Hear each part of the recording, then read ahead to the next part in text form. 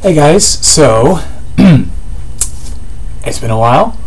I have reasons, and I'll explain it right now.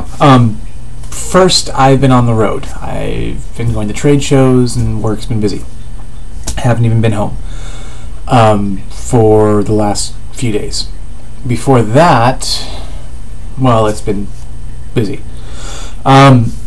So what I'm going to do with this video is review two products and give you an update of where I am. Blood sugar's doing great.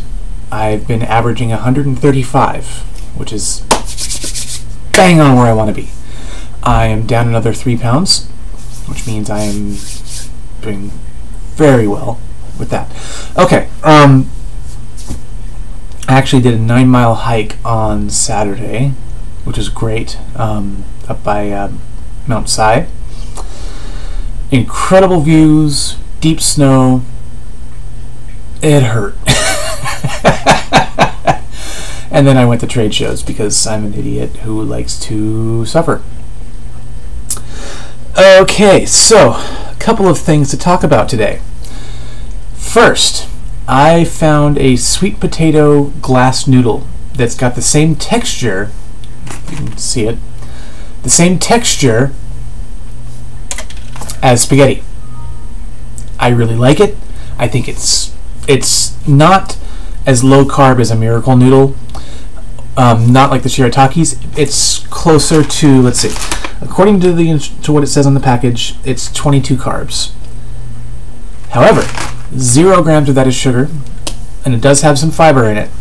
So yeah, it's not the greatest, but the serving size is a little smaller, and I had no issues with my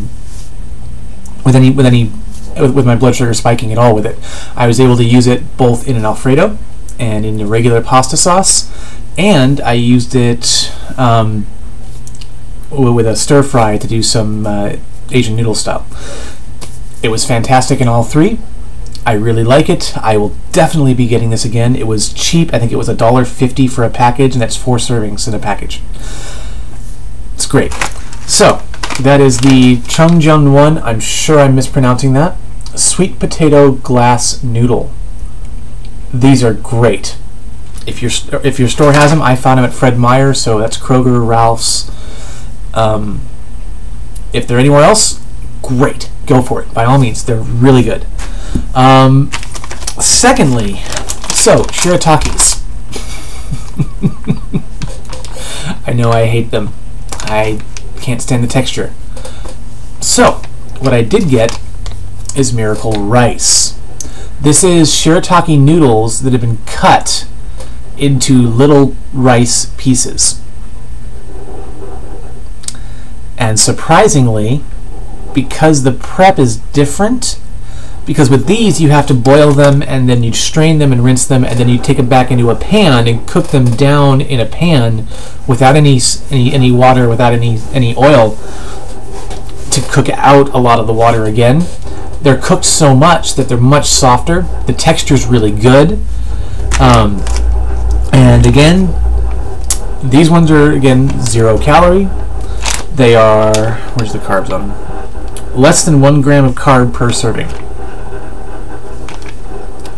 You know, I made a risotto with these, and I also made just a fried rice with them. They're fine. The fried rice was a little bit textury, but the risotto, when you add in, because I had risotto with cauliflower and ground turkey and a little bit of butter, and just cooked it and cooked it and cooked it, they're fine. It's not exactly texture of rice because they're more round little balls as opposed to rice grain, but they absorb the flavor, and they were soft, and as long as you cook the crap out of them, they're great. So these ones I highly do recommend. They were great. They did their job. What can I say? So I do recommend these. You guys will get more videos from me this week. I'm going to try to upload a video, because I have a little Vivitar cam, like a little GoPro knockoff, of during the hike, just to try to upload it so you guys can see where I was on Saturday. And I'll talk to you later.